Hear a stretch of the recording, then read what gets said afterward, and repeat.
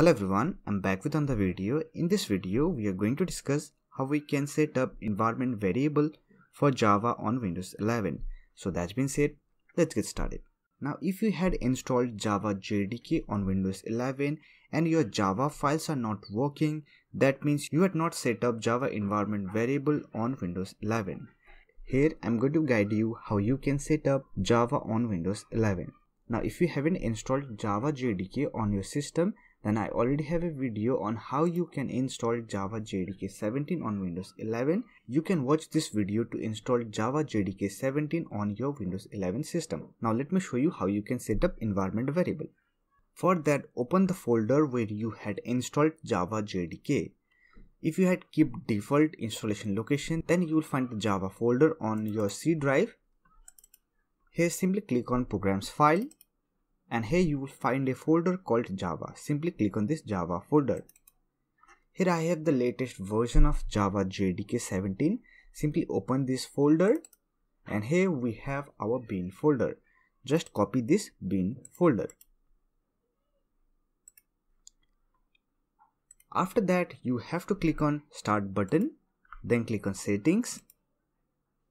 Here you will find your setting panel. Simply click on System and here scroll down until you find About option. Simply click on this About option. Here you will find all your device information. Now here we have an option called Advanced System Settings. Simply click on this option and here we have our environment variable option. If you are not getting this environment variable option, then simply click on this Advanced tab and here you will find your environment variable option. Here we have two variables. One is our user variable and another one is our system variable. Under system variable, simply click on this path option, then click on edit and here click on new and here simply paste the path. After that, simply click on OK. Here also click on OK and here click on OK. Now close this system panel. Now to verify whether your Java environment variable is successfully set up or not, for that simply open command prompt and here write one simple command called Java version.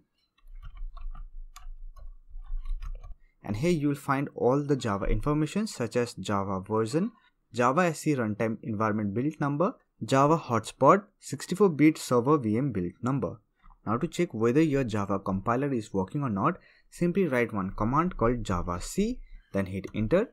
If you find bunch of statement, that means you had successfully set up environment variable for Java on Windows 11. So that's it for this video. Hope this video was helpful to you. If you find this video helpful, don't forget to hit that like button and subscribe to the channel for more videos like this. Bye for now. See you next video.